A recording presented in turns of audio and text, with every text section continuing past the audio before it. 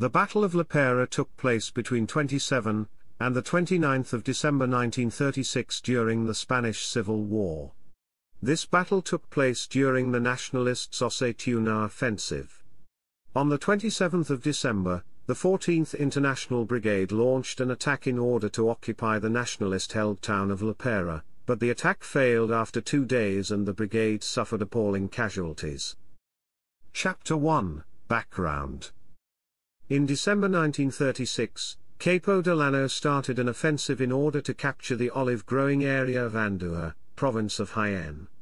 The Republic then sent the recently formed 14th International Brigade to the Andújar front, in order to retake the town of Lopera occupied by the Nationalists on the 24th of December.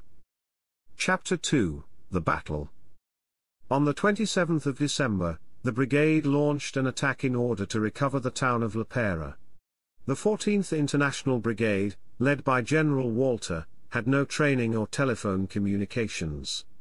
Furthermore, they did not have air or artillery support. On this front the Nationalists had Commander Redondo's column with a shock brigade of Andalusian Requates and 2,000 Moroccan regulars and Spanish cavalry. The brigadists were decimated by the Nationalists with machine gun fire, mortars and artillery. After 36 hours the attack was called off. Chapter 3, Aftermath. The brigade had lost 800 men, among them the English poets, John Cornford and Ralph Winston Fox. The English company of the 10th Battalion lost 78 men out of 145.